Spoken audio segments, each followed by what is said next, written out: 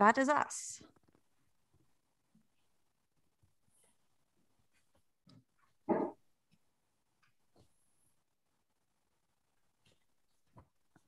That's us streaming, Rob. So on to your introduction. Wonderful. Welcome back, everybody, to Fantasy and Puppetry, a celebration of the art of puppets and puppeteers in bringing fantasy and fantastic to life on page, stage, and screen. I'm going to begin by giving you a sense of what's happening this afternoon. So at 1:30, just quite soon, we're going to be having a recorded interview by Terri, again, this time of her friend and neighbor, Todd, or William Todd-Jones, as he's formerly known, master puppeteer for the BBC TV series, His Dark Materials, and much else, as you will hear, who will talk to us about bringing fantasy creatures to life in film and TV, with another short question and answer session afterwards. At 3 p.m., we'll have a talk from the actor, director, puppeteer, and activist, Howard Gayton, who'll tell us about bringing fantasy creatures to life in the theatre. Then there'll be a break for tea between 4 and 4:30 p.m. And at 4:30, we'll have a round table discussion focusing on puppets and puppetry in fantasy narratives, with many digressions into the world of performance. For this, we'll be joined by the Hugo and Nebula award-winning author Mary Robinette Kowal, who also happens to be a puppeteer, and Marita Arvaniti, an experienced theatre practitioner who's writing a PhD on theatre and fantasy here at the University of Glasgow. So welcome back, and I look forward to your company this afternoon. So we're now joined by the puppet designer and performer, William Todd-Jones, Todd, who will be interviewed by World Fantasy Award-winning author, artist, and editor Terri Windling. Now, the interview is pre-recorded because Todd's engagements meant he might not have been able to join us today. Fortunately, however, he can be present for the short question and answer session that follows the interview. Now, at our recording session, we had a few technical issues with the clips from the various movies Todd has taken part in. So we're going to be sharing those clips via email through Eventbrite after the interview. Warmest thanks to Todd for his thoughtfulness and generosity in sending them to us to make sure you can go over them afterwards at your leisure. As Todd and Terri talk, please type your questions for them into the Q&A function you can see on your screens. We'll do our best to pick them out and ask as many as we can in the limited time available. So Todd will be talking to us about bringing fantasy creatures to life on screen, drawing on his unrivaled experience in productions from Labyrinth to The Adventures of Pinocchio, from John Carter of Mars to His Dark Materials. Please give Todd and Terri a very warm welcome as they join us from their home in beautiful Devon. Apparently. Welcome to the second part of the Poetry and Fantasy event. We're talking to William Todd-Jones today, who is a puppet master. He's a designer, a performer, and an absolute expert on creature effects for film, television, and the stage. Now, what many of you may not realize is a number of the people talking today all live in one small village. So if you saw the last event with Brian and Wendy Froud, that was just outside the village in their little thatch roof cottage. Now we're down in the village at Todd's house. Later today, you'll be at my house where my husband, Howard, will be talking about puppets for the stage. And so it's a real check for production today. We've all known each other for many, many years. Todd has known the Frouds since he started his whole puppetry career with working with them on Labyrinth in the early 1980s. So I'm going to start by asking him to give us an overview of his extensive career in this field. Yikes. It's been a long time, and one of the really wonderful things has been able to share it over the course of years with people here in this community, and yourself in particular, both from a professional point of view, personal and social, to have the support system of others who are involved in this peculiar world you know, just up the road for a cup of tea or something, depending on what time of the day it is. But it's been really glorious to have a journey with all of these people.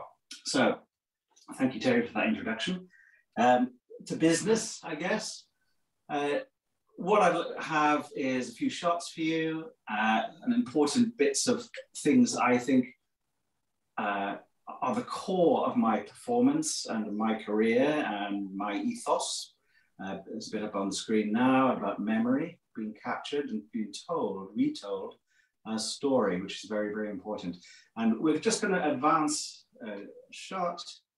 And this is some of the stuff that I've done, which will give you a potted version of my career. First bit is John Carter of Mars, where I was teaching stilt walking, and I was John Carter's lovable friend Wooler, who was a sort of mixture of an axolotl, tadpole, and dog. Moves really, really quickly. And in this particular shot, my wife recognizes the sort of stubborn movement. And despite, no matter how many legs I have, I seem to be recognizable in the sort of manner in which I walk. And here we go to Batman. I was the cape. And for the cape, it needed some puppeteering with bits of string or rods inside it, or there were different versions depending on what Michael Keaton as Batman was doing in that 1989 movie. But all sorts of things. It was considered that the costume itself, and the cape in particular, was a creature. And then we moved to Jessica Rabbit. Who Framed Roger Rabbit was probably my favorite movie. And it may seem odd that there were puppeteers in this, but where a physical or live object like a tie is being moved, then it needed a puppeteer to do that. So I was weasels and various other things, but Jessica Rabbit was probably my favorite one to be. As grew up in Harry Potter, in that I did the motion capture for the character, and then on set I had a 16-foot puppet that gave the eye lines. A baby in a large tank of water was the Ghost of Christmas Past with Michael Caine, Muppet Christmas Carol. Done lots of Muppets over the years, lots of creatures, and that sort of naivety was wonderful and still lasts for an audience. And lots of robots. You know, the other end of the spectrum, sort of serious sci-fi, but it's still puppeteering. I was wearing a slave control system, and as I moved, the robot moved in Lost in Space. So there was a very direct performance quality. And here, my first big performance role was one of the principal puppeteers in Little Shop of Horrors, manipulating Audrey 2.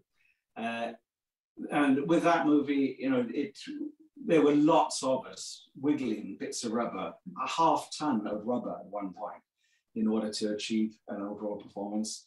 And there's Judge Dredd, where I was the ABC robot, and in Labyrinth, which those of you who've already been watching today will have heard quite a bit of, no doubt, from Brian and Wendy Froud. And I got to hold Toby, their son, on a piece of wire. That was one of my first stunt things, or rather, he was being dangled there. And then finally, in this little series of clips, there's Hitchhiker's Guide to the Galaxy, where I was various Vogons performing there, and ultimately I meted out, I achieved my long-term ambition of destroying the Earth. And there we go. So, as Terri said, you know, as you're saying, it's the sort of started on Labyrinth with Jim, who was an extraordinary mentor, very, very generous.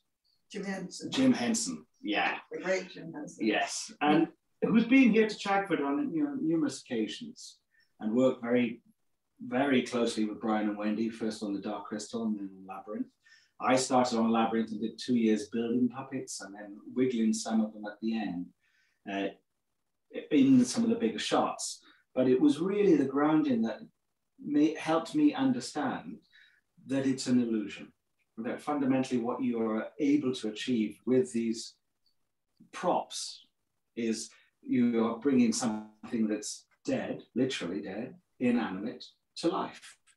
And that can be with quite simple movements, but you are reliant on the audience's mind. However, the audience has been trained to look at shots, at TV screens, you know, If it's in there, it counts. Outside of there, it doesn't count.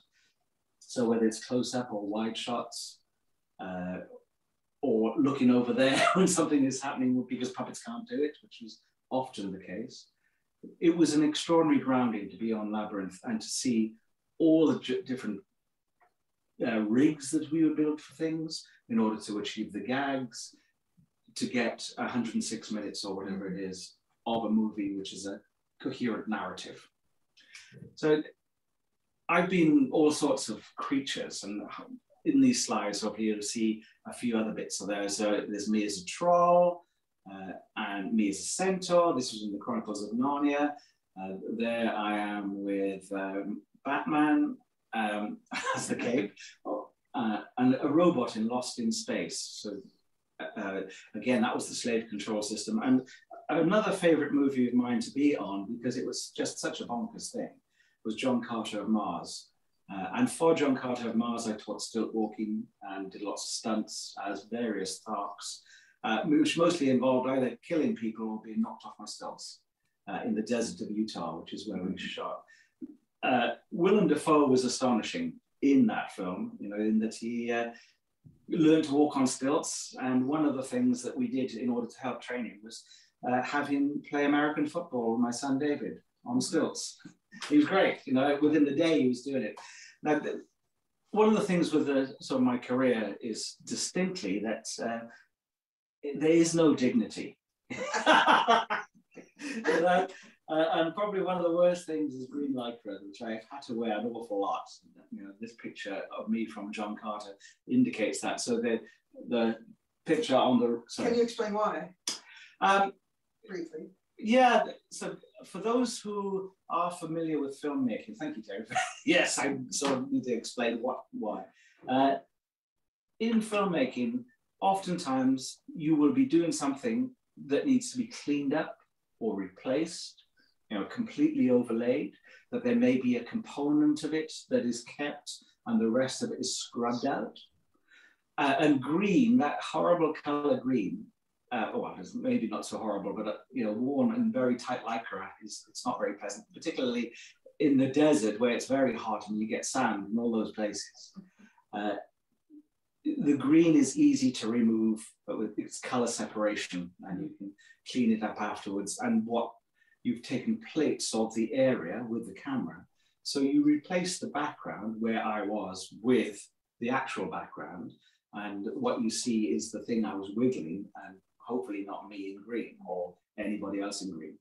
But there was always a need with a lot of what I do, I should say, for these major special effect movies is really very simple, basic puppeteering that people need things to relate to. You know, we'll come on to that more when I talk about his Dark Materials. I'll show you examples.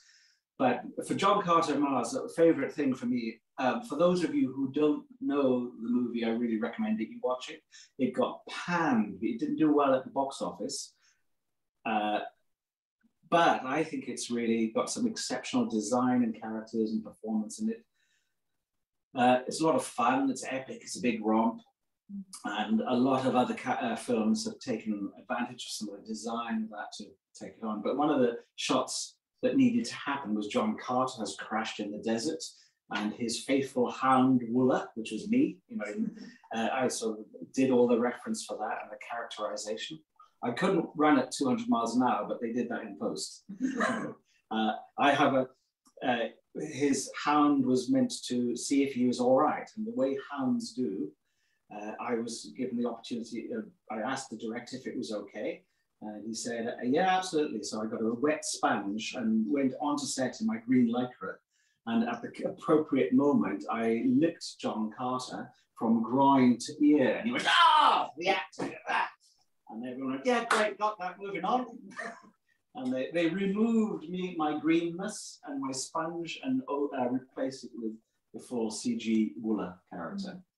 I think one of the things that's interesting is that we've moved, and we're going to get into this next clip, we've moved from Labyrinth, where it was very much a film that doesn't disguise the fact that you're working with puppets, into films where a lot of people won't even realize there are puppets involved, because by the time the film is rendered and completed, it all looks so real. Yeah. And perhaps beginning with this, you can explain that process. Well, all I try and do, well, I use anything to help tell the story. I mean, fundamentally, if a piece of string works, I say, I'll use a piece of string. You know, it could be just as simple as moving something a little bit in camera. But sometimes you have to do more complete versions of these characters. I've done a lot of motion capture, and people, if they've played Xbox games, have probably killed me a few times. You know, as various creatures, you know, been trolls, dwarfs, giants, orcs, and things like that. The thing I've never been able to do really is men, because apparently I don't look like one. You know, when I walk in motion capture, it doesn't look great. But there's not a clear line anymore between puppeteering, motion capture, animation. It all kind of blends together in the work you do. Yeah, all it is, there's a fundamental thing. There's a story to be told. There are beats in the story, and there are characters. The rest is, well, how do we do that? How do we create the illusion? As a person, you know, I can wander around. That's really straightforward. As I say, I've never done that. I've always been something else. But actors can be themselves. However, if you have these fantasy creatures, then who are important as characters in the narrative, then some representation of them is really important. Now, whether that's as the puppet in camera, as has been done in Dark Crystal, and that's the real thing, and that's the end result, even if it is cleaned up a bit, you know, because they're rods, like it's a CG rotoscoping or cleaning up afterwards. Or if it's a full VFX, visual effects creature, there still needs some sort of interaction. And you know, there's a really simple thing. Yeah, like if I am sitting here as a troll, which I could be in my green, or with my shiny markers that are capturing my data as I move, then maybe that troll has to take a drink. So, you know, it reaches down, has a glass of water. Thank you very much, everybody. Nice, done, and puts it back. So the prop moves in space, and then my body will be overlaid with the final creature, whatever that might be. So in some sense, you embody the puppet. Very much so. And it might only be a part of it, because I've been in massive things, dragons and things like that, where I might only be a very small part, like an eye line or a mouth. Sometimes I just do mouths because they have to nibble things, or sometimes I just do a claw, because, you know, that's really hard to act for an actor. Whereas if it's happened to them and the eye line is all working, then it's a complete moment and then can be animated over.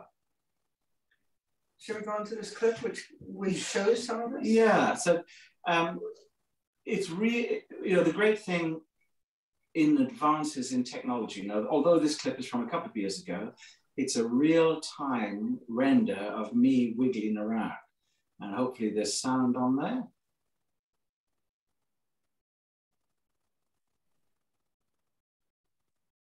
Yeah.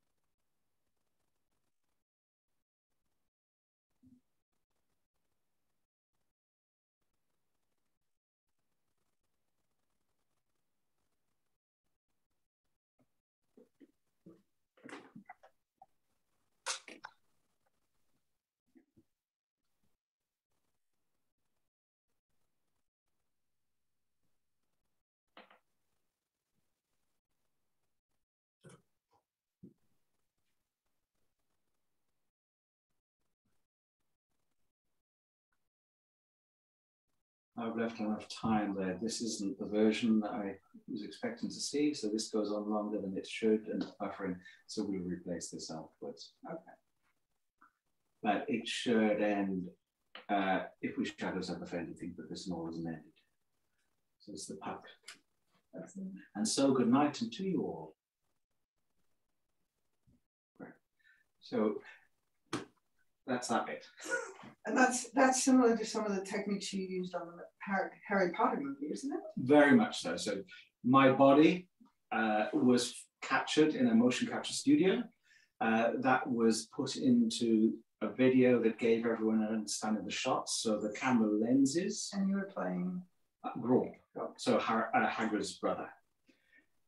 So the whole motion capture of his body, his rhythm in the scene, and we did all the shots and the angles, and that was played through monitors on set that the director could see and the camera people could see, so that they lined it all up properly in terms of where this 16-foot creature could be in the edge of frame. So I knocked Ron over and I picked up Hermione, according to the story. Now, there were various ways in which we did that, but one of them, the overall rhythm was done in motion capture earlier, played live on stage. Also on stage, I was wearing a 16-foot puppet that could give all that interaction, and my beats were exactly the same as the video I previously recorded. So for every shot, for every angle, I knew where to be so they could act. And the kids were great. It was really extraordinary, a lot of fun being there, a great opportunity to play, to do puppets and have people believe. And then the interaction I was able to bring onto the stage made it a more lifelike performance. So that's something I've heard you talk about in relation to your work on His Dark Materials. That a lot of people won't even realize that the demons and the other creatures in the film started with puppets. Yeah. And the purpose for that is to give the actors something real, not something rendered, but something real in real time to act against. Yes. They have to. It's just as I did to you earlier. It's like that's really hard. And your reaction then, the laughter and the eye line, well, that's natural. Without something there, I think you get wooden performances, which are sort of what was happening in the 90s for a while in some of those movies, where they were revisiting things and trying to do them with CG, with computer graphics. And actors were just acting. Where am I? I mean, in front of a green screen or whatever it happens to be. There was nothing to perform against. So one of the things that has been quite wonderful for me in my career in these last years is puppets are back. I remember that curve, because there was that stretch where all of you puppeteers that I knew in film suddenly were not getting work because the CGI seemed to be taking over everything.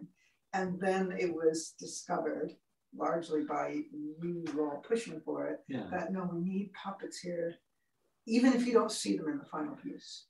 Absolutely. And this sort of takes me back to my time with Jim Henson. One of the things he said is puppets don't do very much. They can do of the whole alphabet that goes to write Shakespeare, let's say, which is the number of consonants and vowels. Puppets probably in their performance can do maybe 2 vowels, maybe 5 consonants, and you've got to make everything work from that point of view. So then that hits this snag of the desire to have ultra realism, where it's not a puppet show, it's a computer graphic character, fully animated, interacting. So there was this point at which puppets became unfashionable. And they had been rather overused. It's like, oh, not another puppet in a movie. There's some hideous failures, except the other thing that Jim said is, it's like a palette. And on a palette, you have various colors. And in order to create your painting, you bring all those things to bear. So motion capture, visual effects, special effects, costume, puppetry. They're all just colors on a palette that you use at the appropriate time to help create the story. And back to story and character. Well, maybe this is a good time. Do you want to talk a little bit about the stage work, and then we will move into what we really want to dig into here, which is your work on his materials. But I am, using those same techniques that I have used for film and television.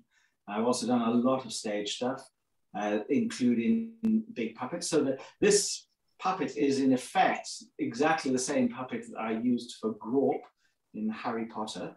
It had a bit more cladding on it at that point. It wasn't the skeleton that you see there, but it's the same sort of idea with the hands and the reach. And I was able to give Harry a poke with those hands.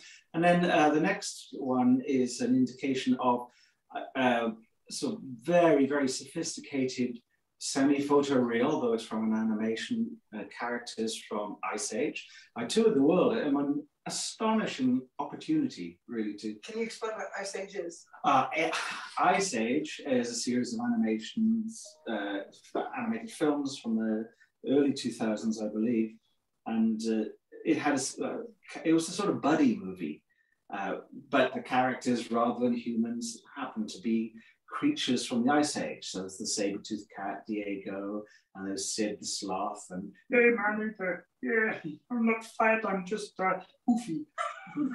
And I got to perform Manny in front of 2.5 million people live around the world. So it was recreated as a stage show. A stage show on ice. So the puppet, totally mad. It weighed 400 pounds, 200 kilos. I sort of buffed up quite significantly while I was doing that, doing 3 shows a day. It was a lot of fun. There were 2 of us in Manny in order to dance it around the ice with Olympic standard ice skaters doing triple salkas every show. All I had to do was... That is Rivera puppeteering. Yeah, yeah. And for me, I mean, this is an anecdote, and I know I want to get onto his art materials, but the beautiful thing performing puppets live is you have that relationship with the audience. And after every show, no matter how tired I was, kids came up to hug Manny. And the rule for me, the discipline was, I'm not Todd, I'm Manny. So we never came out of the costume. People, and to have children getting snuggled in that trunk. And I have some very poignant stories, learning the stories of some of these children who came to see Manny after the show. And those are some of the most extraordinary memories I will have in my career. And the other thing that was really rather lovely about those performances is after the show, we'd be going from an arena, which is maybe 2,500 seat arena, and we'd be getting onto the metro or tube or a bus, something like that, with the audience. And you get to hear these kids saying, oh, did you see? Oh, that was so great. They met their heroes. With no idea that you had no idea I was puppeteering those heroes. Yeah, yeah. Okay. So in this shot, you can see the quality of these creatures, which are very close to the animated characters that appear in the films. And then I went on as master puppeteer with an affiliate of Cirque du Soleil to do a version of a series of animated films called The Nut Job. And that performed significantly across Canada. Having the opportunity of putting incredible gymnasts in costumes means you can get a heck of a performance. But that also meant I had to build or design creatures and puppets that didn't simply break when they did a triple loop. And then most recently, the thing that's now out on the road in America for Warner Brothers, also using some Cirque du Soleil performers in them, I did a design for Scooby-Doo because I was really, I thought it was really important to get a character that was not like a mascot, was not just a stage furry, but actually looked like Scooby. So while making or doing the design that somebody could wear, because also it's 3 shows a day, for 5 years, There had to be a resilience to it. I also spent quite a lot of time trying to insist that the person in the suit stands like a dog. You know, got to get arms together, you can't spread. So, I did that remotely, actually, through COVID over Zoom, which was very strange to try choreographing Scooby at a distance. And then... His dark material. So you were the Beast Master. Yeah, Master Puppeteer, head of creature effects. Yeah.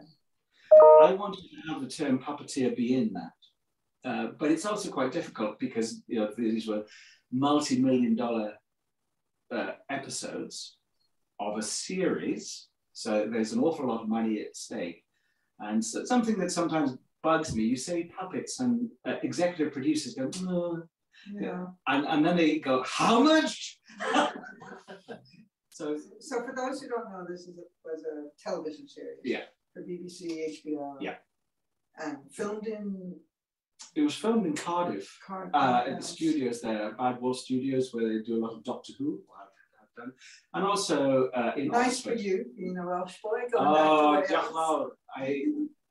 I found it extraordinary to be able to go back to Wales because I'd rather run away from it.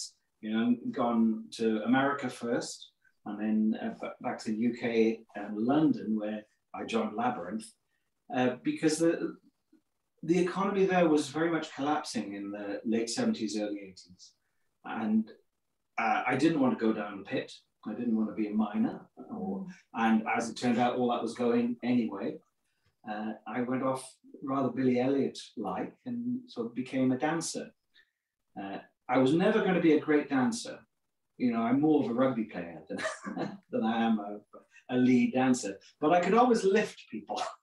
And I could always do visceral performance on stage. And then happened to find, thanks to Jim Henson, that actually I was pretty good in a big furry suit. And so did lots of creatures there. And that, you know, sort of has taken me on through puppeteering. But it was, so this was the first time back in Wales in 30 odd years. And to go there with permission to set something up, because that was, this was on a scale with creatures and puppets that really had not been done. So you were kind of inventing what you were doing as you went along. I'd done it in bits, and other people had done some as well. You know, with this the Star Wars stuff, or I wasn't on Star Wars, but Neil Scanlon's studio had done incredible work of getting puppets and creatures back in front of camera. But this, the determination here was to have proxies so that the actors could interact. There was no way realistically that we could do much that was live. There's some shots, and that saved them a lot of money to be able to do that. In terms of, so you build for all the creatures. Yeah, so building an actual creature that could be cuddled. The bears. Yeah, you could interact with. But the majority of them, I would suggest, were proxies, puppets that were moved to represent the final CG animation, computer graphic animation. So that the actors could act with them. So whether it was a snake inside somebody's jacket or a bird sitting on an arm, because it's really important to understand the physicality of these things. Now, for his Dark Materials, everyone was asked, well, what's your demon? You know, the inevitable thing. If you know Philip Pullman's stories, you will probably, and you've read them, you probably go, no, what am I? What have I got? So I decided I was going to be a Pine Martin, which turns out in the first series to be what Lyra fixes as, Lyra Blackwood. And Philip Pullman rather liked Pine Martin too, so there's a shot of him cuddling one, or cuddling our Stuffy. And the reason we built Stuffies that was sort of okay for in camera is just a couple of seconds of movement and holding. Well, you got it. It's in camera standing. There's no animation that needs to happen afterwards. And Pantalaimon appeared in so many forms, in so many shots, that just to have almost a doll, puppet representation, not manipulated by somebody on the outside, but held, cuddled, The weight of it. The weight of it, the scale of it, the eye line of it, the interaction. I'm sure that, you know, everybody watching this will at some point have played with dolls. And that's stuffed animals. Yeah. So you go, ooh, you can do something if there's something there. And it is astonishing quite how much money that saves if you don't have to fully animate it. So Philip Pullman liked pine marten, and if we move on, I'm going to show you, and there it is. That's a fully rendered version of the pine marten pantomime in the shot, and then our puppet version, which is really just it for eye lines, and in order to ensure the camera knew where it was and it could set up, and we got the lighting appropriate. Now, what we're going to have a look at now is some of the making of these puppets, just to show how really very simple and basic they are, and adhere to those rules of puppetry. You know, it's for me, there's a really important thing about using these, and I think the little blurb that I put in there hopefully indicates that for people. Fundamentally, it's about getting the actors to believe, because if the actors believe, then so are the audience. And here's some of the rehearsals with puppets, bits of animation that show what happened. Lyra holding Pantalaimon as an ermine. There's Brian performing the Golden Monkey. And then there were various other shots there of how this is built. So all the same techniques of building for creatures and puppets that people would be familiar with for stage shows. You know, all of it is the same. Some of the materials that I get to use a bit funkier. There's a bear in the background there. Because the budgets are somewhat bigger, but the techniques are very much the same. Anyone who has built any puppets would be familiar with this sort of thing. And here we are creating Kaiser for the Witch Queen. And bits of foam stuck together and mechanisms. And this may seem quite sophisticated, except it gives a possibility of interaction. You know, so when the actress playing Serafina Pekkala was there, then it could move. And one of the things that are important, if you have a bird as a demon and you want to like it to rest on your arm, you have to move carefully with that in order that it be believable. You don't move too suddenly. And this was something we spent a lot of time with the actors, getting them to understand that they have to give a point for the bird to settle. And that if the bird takes off and it's got a long wingspan, they probably need to get their head out of the way. So in this video, you'll see various of the styles of puppetry that we use, and here's a quick clip of something that is a sort of more finished result. So one of the things I thought would be valuable for people to see is just how basic these things are, but have some quality and character. You certainly have the ability to have eye lines. You see where it's looking, what the intention is. There can be breath there. You know, it has some life. You can go from our proxy version to the fully rendered final version and see, you know, that it's a useful reference within the frame to say where the camera or what needs to be captured. It was good for Lyra and Mrs. Coulter to know, oh, it's over there. So even though their dialogue was with each other, there was this presence of the golden monkey, and having a thing representing that was just enough psychologically to help give great attention to the story. But it's a puppet. And then fully rendered, Ruth was amazing. You know, it's a great performance as Mrs. Coulter, and we always felt that if we could get the relationship between Mrs. Coulter and the Golden Monkey right for that series, the rest would follow. There had to be a believability in it, that this was, the monkey is an extension of her, of Marissa, and it's painful. And then, you know, sometimes, as I mentioned, you just need a little furry something that can be not quite in shot, but enough in shot that gives the actor something to fully play with. So they, in fact, are puppeteering themselves. Daphne, as Lyra, was brilliant. She had no problem in believing. You know, children tend to, their imagination is great, they believe anyway. It was some of the older actors that I had to do more performance with. Like Stella Maria, when one of the things that I needed to, we discussed how Lord Asriel would command a room. Well, if you have a snow leopard, it sits one end of the room and he can be the other end of the room, and that's the room sorted.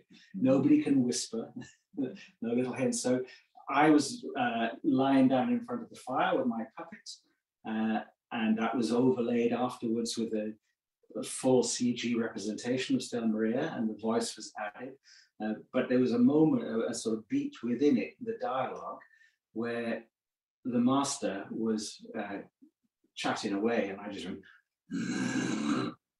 and he sort of jumped, and it was perfect. You know, it's like we got the moment.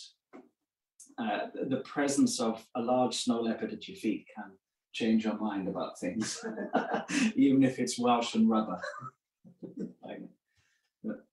And the other thing that needed to happen is the puppeteers who were doing these proxies sort of needed to understand the gaits of something, you know, the walk patterns, the pacing. So we did lots of, well, before every shot, we walked the whole thing through, which would give an absolute rhythm to the whole of the scene. So a snow leopard walking into a room, well, what is that? You go to nature, you look at how they might pad and what their senses are and how they might smell and look, and with confidence. You know, so so exactly the same as you puppeteer anything, but then completely painted out, or what I was. Daphne was great fun, who played Lyra, and you'll see a number of images where she's just teasing me. But that's Hester and Lee Scoresby in the background, and the balloon, and fully dressed and lit on green screen, as you can imagine. So that could then be overlaid into a whole backdrop in the skies. And the sequence that you're going to see a couple of shots from is where the cliff ghasts attack. And even though very little of the cliff ghasts were ever going to be seen in the final episode, I thought it was important to have some representation of them there, so you can get a good reaction. You know, if there's something coming through the webbing at you, you sort of want to see that thing coming through and hear it. With Lynn, and so a lot of the puppets were maybe never seen, except having a thing there creates the environment. That sense of reality for the actor. Yeah. And if it's real for the actor, it's going to be real for the audience. I'm convinced of that, and I think that that's why puppetry is back in special effect movies, or whether whatever genre it might happen to be in, but if there's a creature in there, then you need to have a thing performing that, whether it's sort of contemporary with creatures, or mythical, fantastic, sci-fi.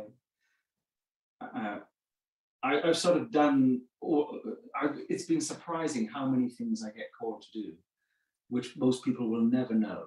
Probably a good thing. And in fact, if they know that I'm there, then I've failed. If that makes sense. So here we go, Panzerbjorn. Yes, because Lyra heads north, and an extraordinary opportunity, because I've loved these books since they came out. My daughter just told me I've got to read them, and we ended up getting 2 copies because we both wanted to read them at the same time. And the idea that a bear is going to look after you, you know, that big friend that is going to come and sort things out, and there can be an equality. So you are small and vulnerable, but Yorick is there. And that was a principal focus in trying to develop this character and all the puppet rigs and gags that we had in order to make him real. You know, and sometimes you just need to see how big he is. So we made versions that could stand on its hind legs or be on 2 legs, that could give a good eye line, that could move through sets, could knock things over. Where he is shot, and I'm going to just let him, he's just come out of the church, and here's a little clip of the stunt. Boom. And I've got a second one of the other poor stuntman. Now, puppeteering tends not to be that painful. I think being a stuntman is, because they have to do this.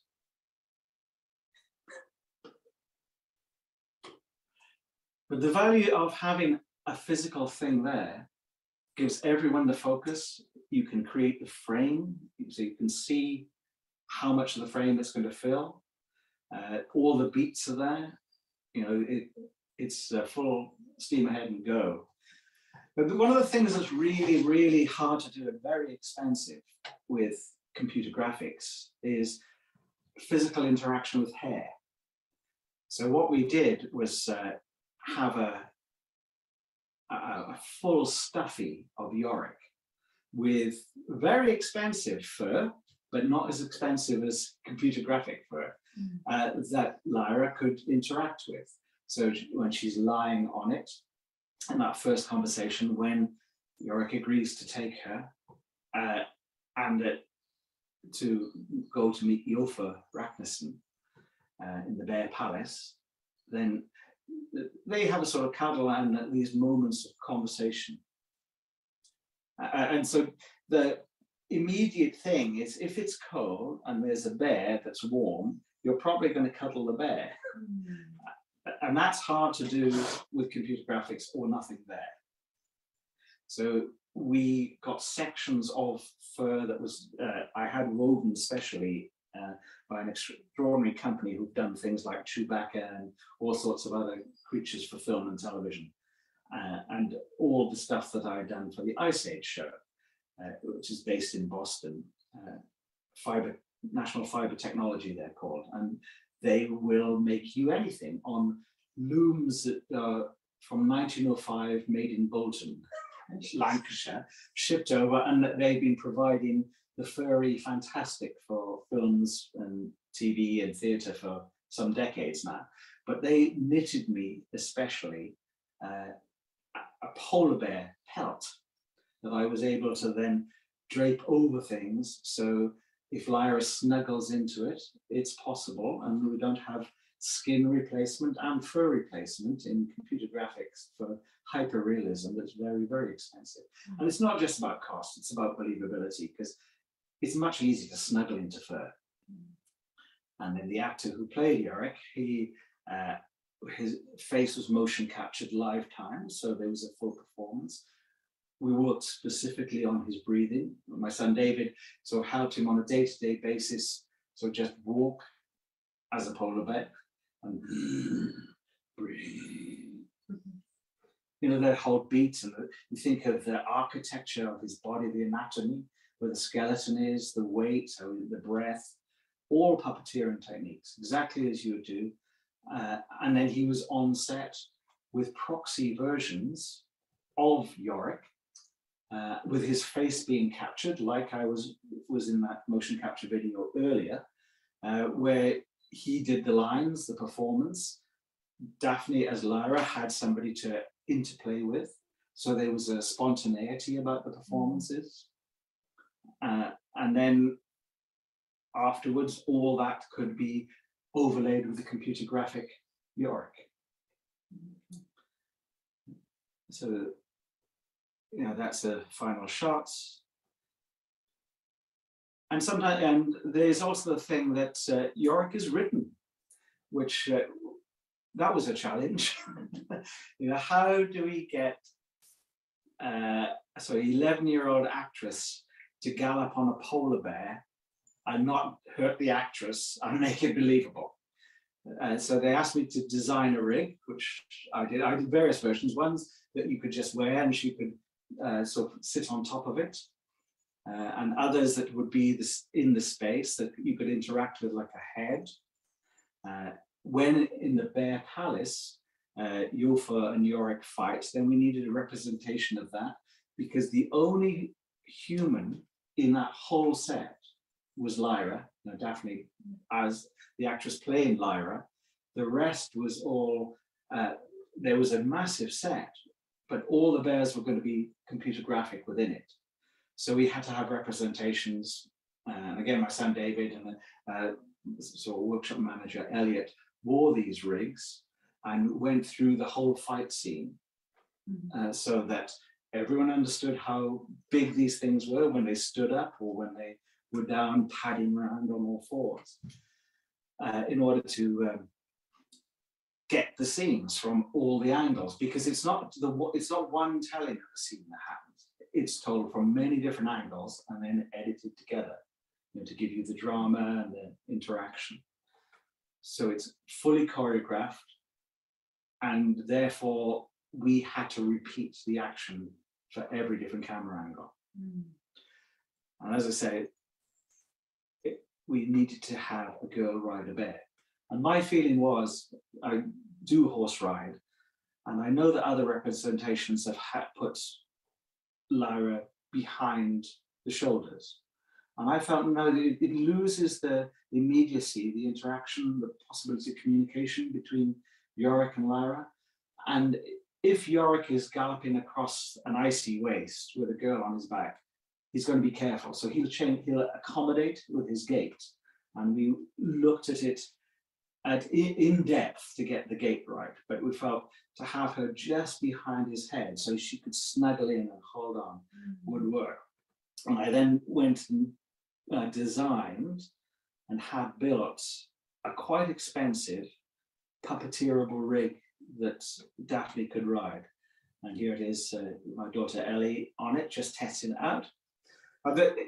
This might look very sophisticated and it may not look a lot like a bear, but the important thing that I think anyone looking at this should recognize is the point at which Lyra's bottom touches Yorick's neck is the only important thing there.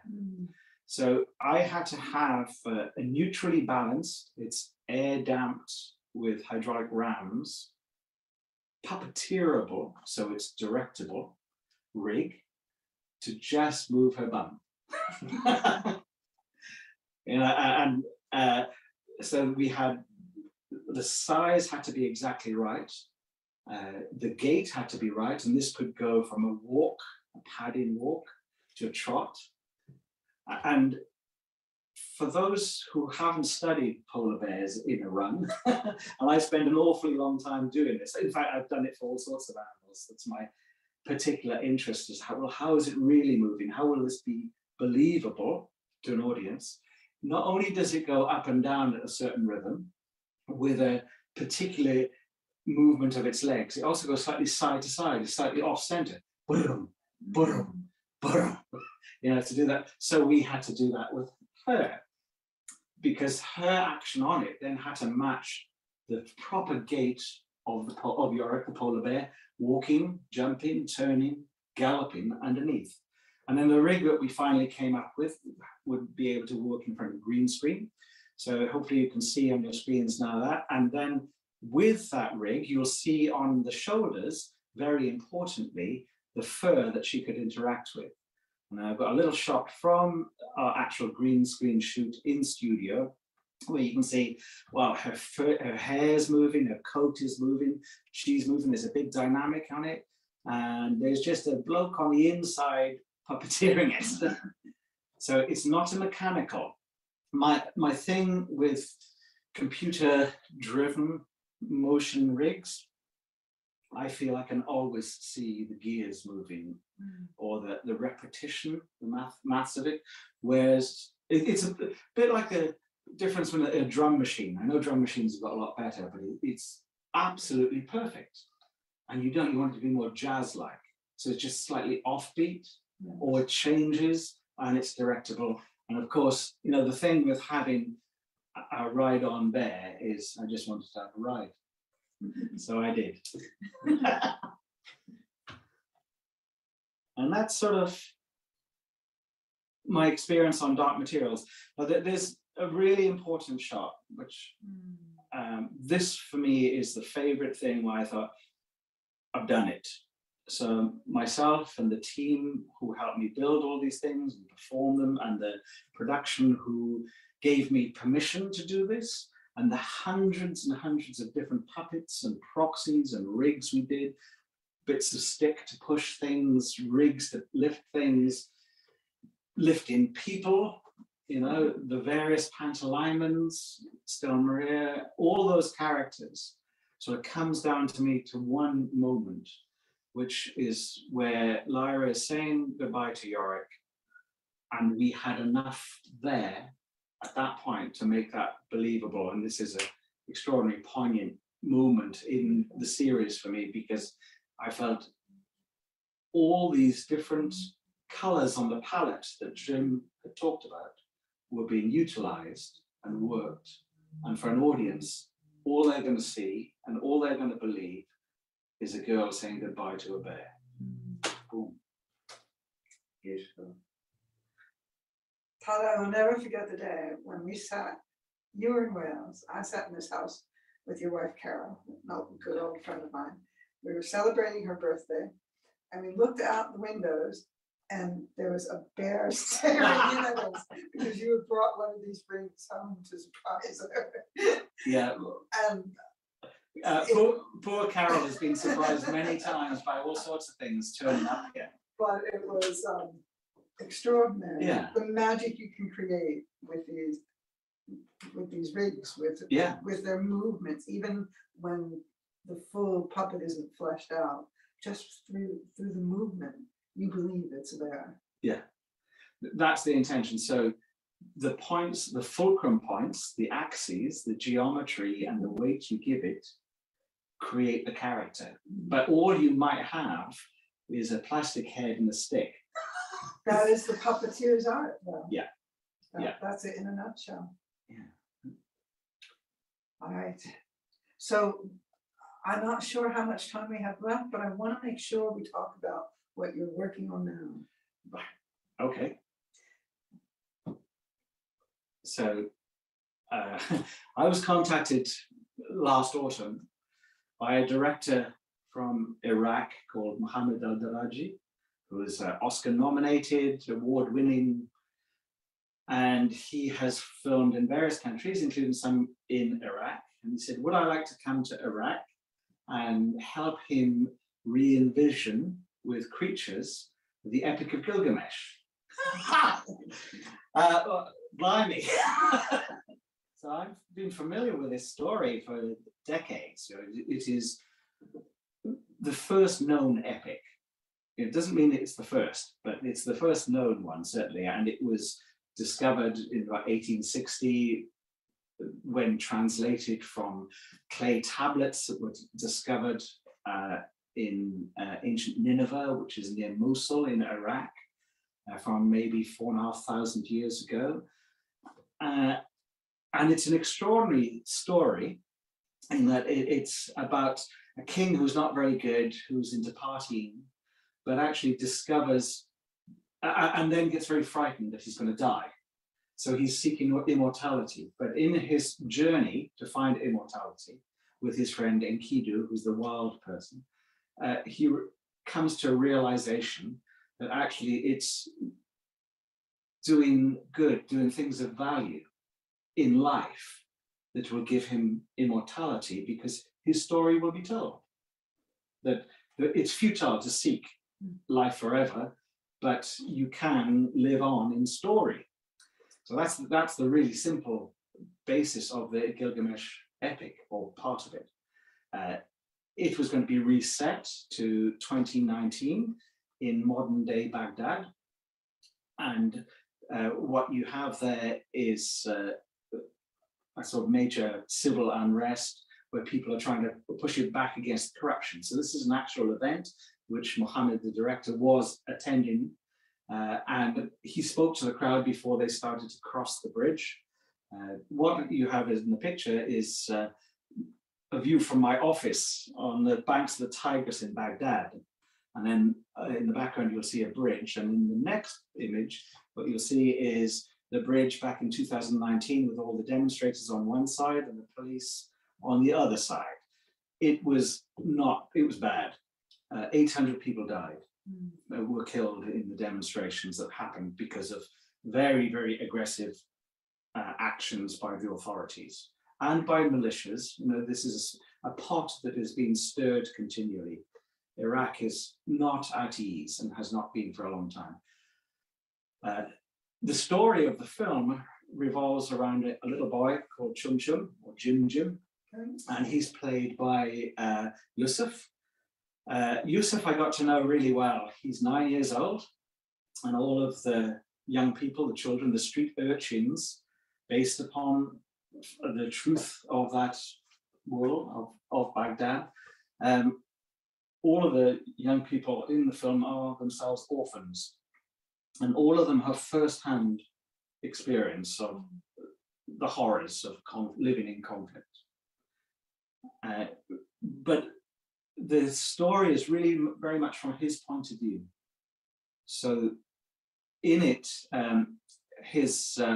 he grew up in Mosul, near Nineveh, very close to where the story of Gilgamesh was founded. And his father was a security guard in the museum there, which is, although this is a fictional story, there was a person in Mosul who tried to protect the antiquities, the extraordinary statues. And unfortunately, they were killed trying to protect them. So this is all through the mind of a child. So we got him to do some drawings. I can't show anything more because obviously we haven't finished filming it yet, and it's non-disclosure, and it will come out, and I hope people got to see it.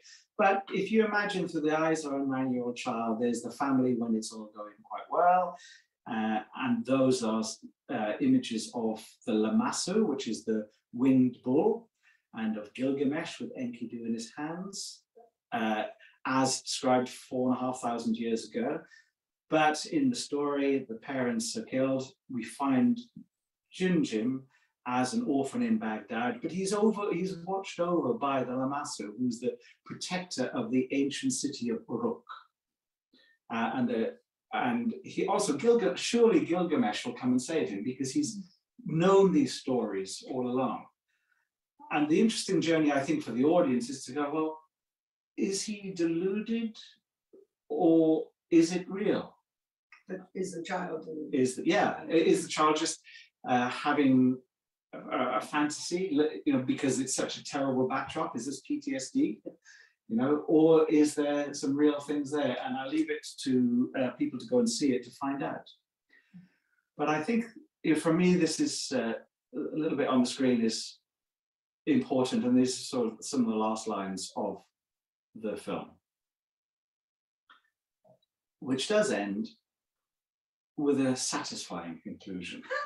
It is not a horror, it is a film of hope. What an exciting thing to be doing. Yeah.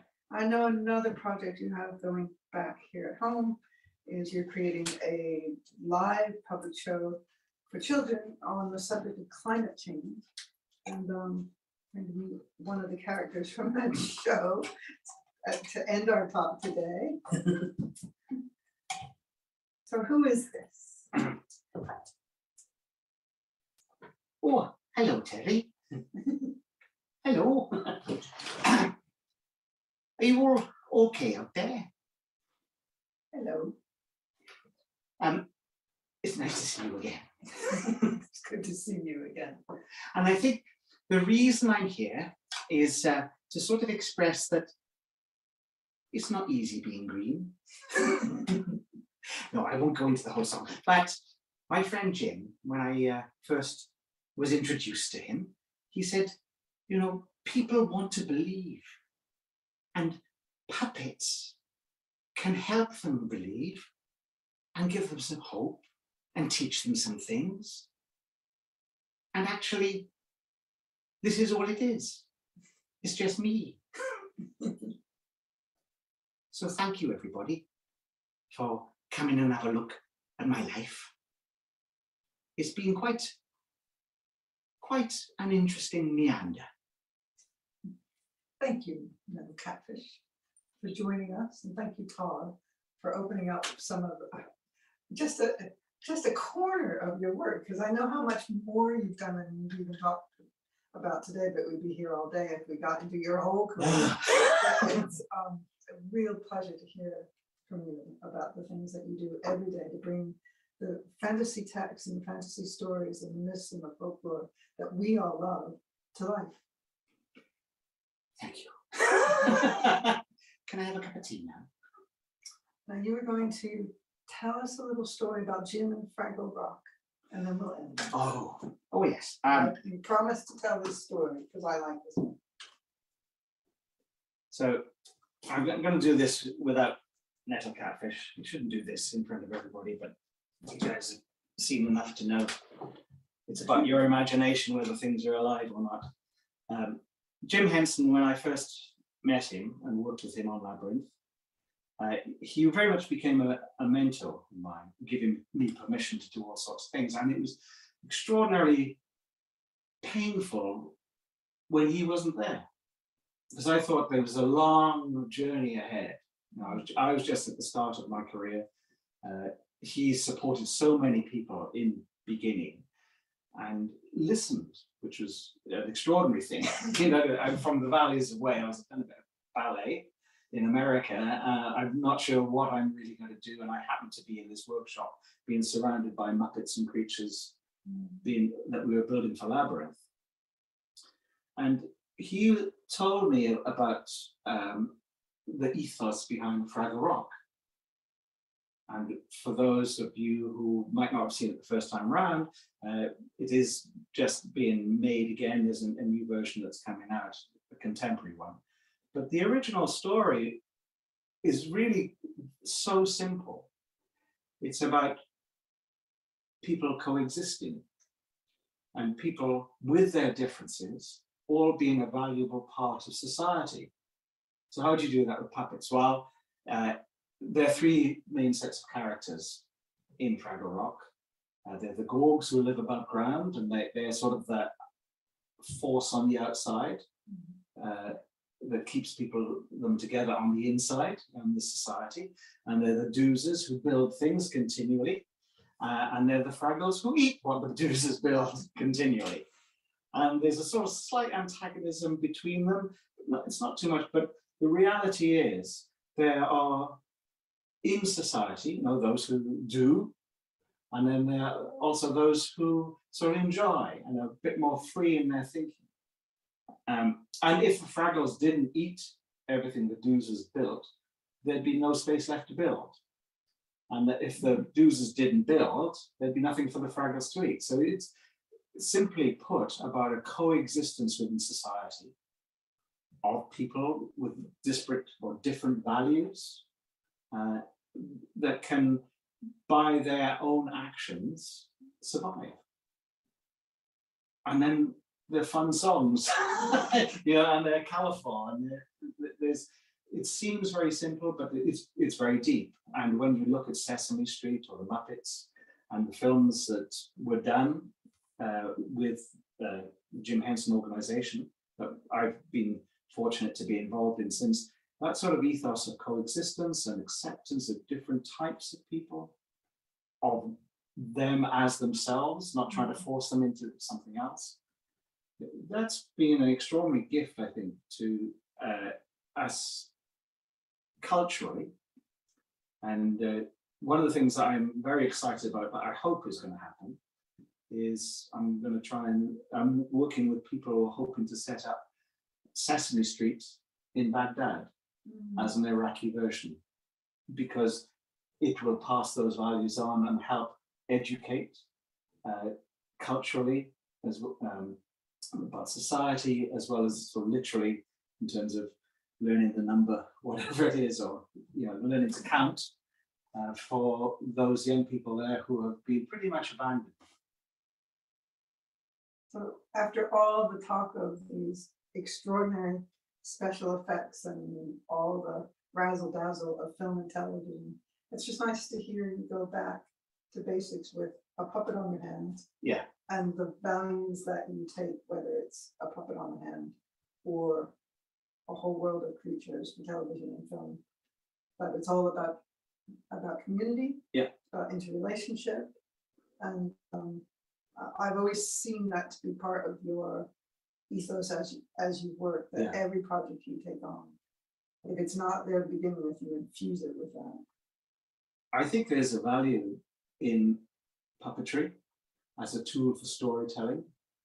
And I think as a species, our stories and the retelling of those stories is the thing that gives us the continuity and a means to a future. That's a perfect place to end. Thank you, Todd, for welcoming us into this place. Oh yeah. We're going to become puppets ourselves now. And thank you all for joining us in this magical house with this very magical man. And I hope you'll come to the next couple of events today. Thanks very much. Great, thank you for watching and bearing with me. And thank you, Terri. Our pleasure.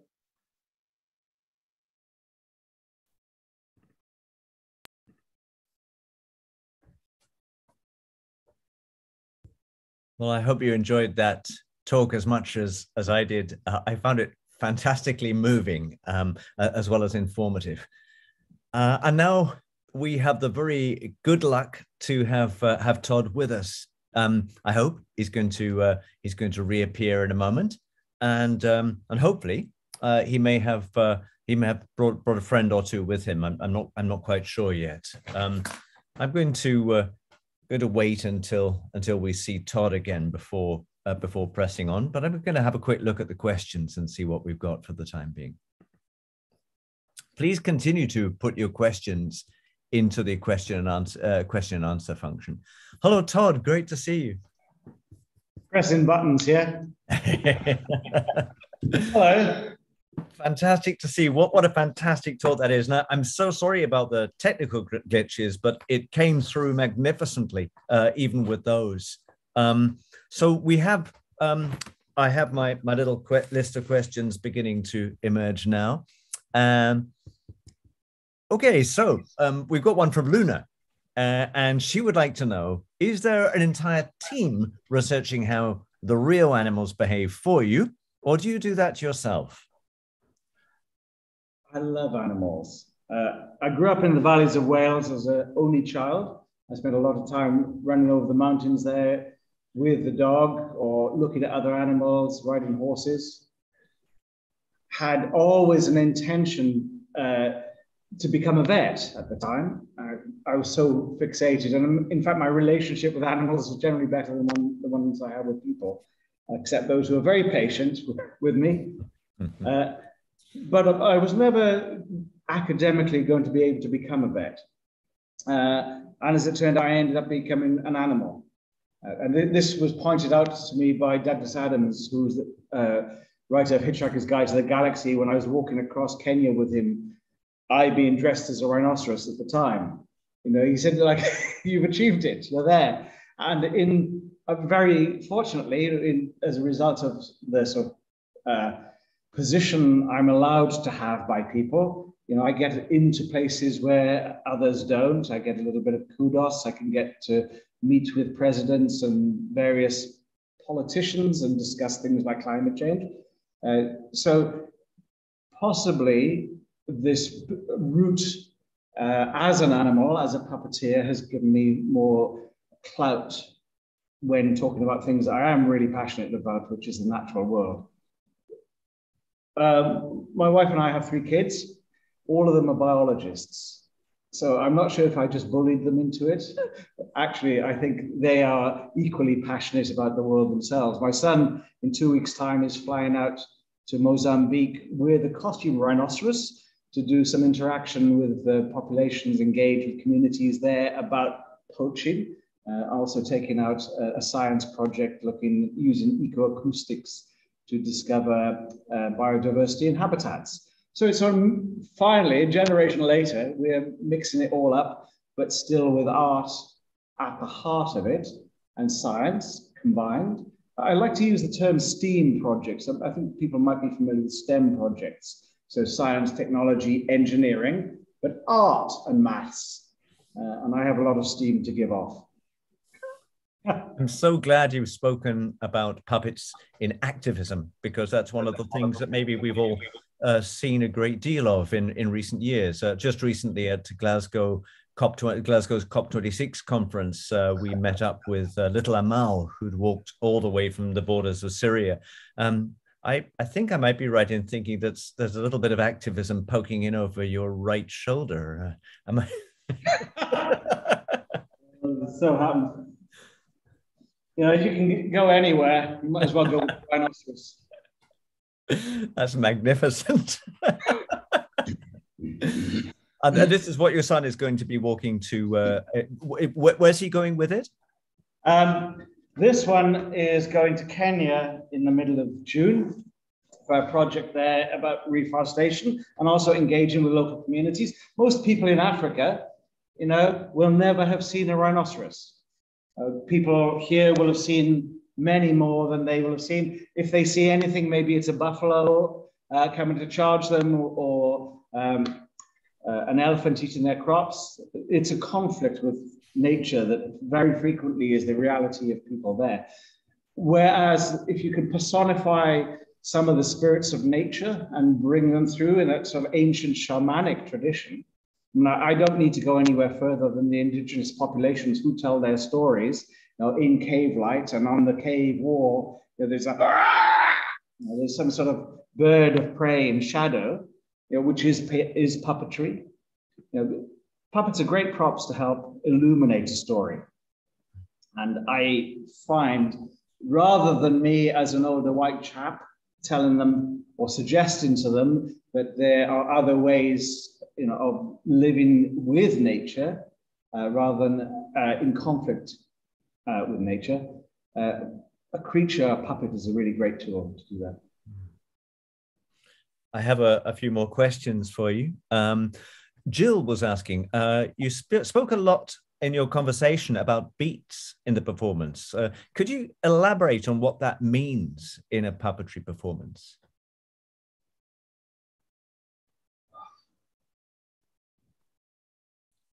Breath, very frequently. It's not much more than that. So breath is rhythm, life. It indicates emotion. So the beat that you have, I mean, I think it's complex, that there are different levels of it. If I was doing it for stage, I would try and embody a creature. Even if I was visible, you know, I'd send the focus into it, and I'd think of its motion, you know, and the interaction that you might have. So that beat comes into it. The energy, the dynamic of a thing, you know, you can change the beat. So I mentioned jazz earlier, and I think that that's a really important thing, that the metronomic perfection is not life, it's machine. Mm-hmm. You know, we sometimes imitate machine, but life is dynamic and messy very frequently. And so puppetry, for it to be effective, you have to include some of that messiness, but also, as I was mentioning, you know, Jim's analogy that puppets don't do very much. So you try and find the moments where it works, that it helps you tell the story beats. So for those people who are writers, you know, you will have this way of navigating through a story that you'll get to the moment. This beat has to happen. It's very important. It's emphasized, highlight, and, you know, then you move on and you get people on that journey with beats, is what I'd suggest. I loved your analogy with jazz. You were talking about the person inside the polar bear, among other things. So the jazz musician inside the polar bear. That was a wonderful idea. I mean, it's really very hard. As I say, to go back to your earlier question, I do study animals, creatures, movement, even if it's a fantastic thing, something that doesn't exist in our understanding of reality. You know, I've done lots of bugs and fish, whales, all sorts of creatures, dragons, they still apply, that laws still apply. So if you are trying to convey something to an audience in our world, where the gravity is such, there's an expectation if the volume is such, the mass is such, then it'll have an effect. Dust will fly up, compression will happen, boom, boom. I do that quite a lot with various creatures, trying to work out the gates, the center of gravity, and also back to breath. Sometimes I don't even need a rhinoceros. People have been commenting on your brilliance at making the noises. So irritates the wife sometimes. Michael had a question which I was quite curious about as well, which is what happens to the puppets after the films are made? So, for example, where is Ludo from the Labyrinth? Oh gosh, I had Ludo for a long time, or one of the Ludos, and a hotel, because I helped come up with a design for Ludo's tail and built it. It's based on a sort of ancient toy snake, you know, that articulates like that. So we wanted it to move in a certain way and bounce. And the mask I had for a long time, I lent it to people. It never quite came back. I think it's sort of spread around, but also, very importantly, in film and TV, it exists in the memory of the audience. And I'm not being sort of peculiar about this. I aim to get it to a point where the person watching has believed it, it's worked as a character. It's not foam, latex, steel, rods, papier-mâché, bits of rubber. It's in the memory of the mind of the audience. I do have a barn full of stuff, which I really should get rid of. A lot of it is deteriorating badly, but I find it very hard to let go of some of these things. You know, they are totems to my life and to my family, and I have memory of all those bits. There's very little that I've ever kept. I had a Batman suit for a long time, and everybody who came to the house would wear it. It got very tatty. We had a question about smell in the previous session, so yeah, we won't go in. We won't go there. But after what you saw, it's clearly there are so many different versions of some. I think smell is an important point. So actually, when I am trying to create belief within actors for film and television, I do bring smells on board sometimes, and I certainly talk about that. Like, what is it you're sensing in this relationship? So to get a sense of things, you know, there's sound, there's peripheral sound and the immediate thing. So you react, your brain goes to that. But a sense of smell can be so evocative of the thing, or it can tell you, don't step in that. And yes, I bring things on up to the point that I'm allowed to in order to get the moment. It's just achieving the beat. I can imagine certain things you couldn't bring in your bag, smell-wise. I mean, Teresa asks, do you plan the different puppets needed beforehand, or do they organically present themselves as required during filming? I mean, this is a very important, thank you. That's a great question. In that, I need on the day to have control so that then the moments of beauty can happen, the creativity can happen because all the things are there. And I will spend months developing, well, for instance, with Dark Materials, we had the scripts. I had a basic understanding of the sort of things I wanted to provide. We'd have the designs of the demons, the different iterations of those. Let's say Pantalaimon was probably 16 different versions within that first series. You build a sort of basic puppet of that, which it would be a stuffy that Lara could cuddle. There would be a proxy version, so a gray one that would be just a bit smaller than the real CG thing. So that could be moved through shots. There'd be an animated version proxy that would jump around and be the eye lines. There might be just a wire one, which would be there so the camera could see through it, but it could give the eye line. You know, everything was worked out, And it was done probably at a round table, which included the executive producer, the designer, the VFX supervisor, VFX artists, the costume person. You know, all these people were at the table to decide how you'd be able to navigate through with a storyboard, and you're supplying the thing you need for the storyboard. Now, this is very specific to film and television, I'd say, but control is critical to allow fluidity. So I'm just going to do a little Welsh poetic thing. Please excuse me, everybody. But if you look to your woods, to a tree, you'll see that the roots are deep into the ground and strong, and the trunk is moving up, and it's there and exists, but the branches and the twigs at the end all move with the wind.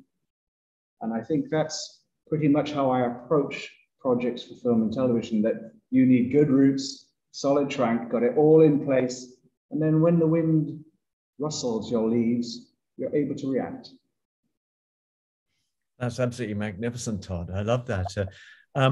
I was looking at the time, actually. I think that because we've got Howard is going to be coming in at 3 o'clock. I think we'd probably better gradually sort of move towards the end. But I did want to say what an absolutely stunning interview, what a fantastic question and answer session, and how lovely it was. Again, it's the second time that I've heard the beautiful eloquence of your Welsh tongue, and I think everyone's appreciated that hugely. It's been wonderful to listen to you, Todd. Thank you so much for being part of this, and for sharing your experiences, and for sharing the links with us as well. Hello to everyone, and from now and then. And I would also say the pleasure of chatting with Terri, you know, I'd happily do that anytime. Thank you so much. Everybody who's here, please join us for the next phase of Fantasy and Puppetry, which will be taking place at 3 o'clock at the next link. And that will be with Howard Gayton, puppeteer, who will be talking to us about bringing creatures to life in the theatre.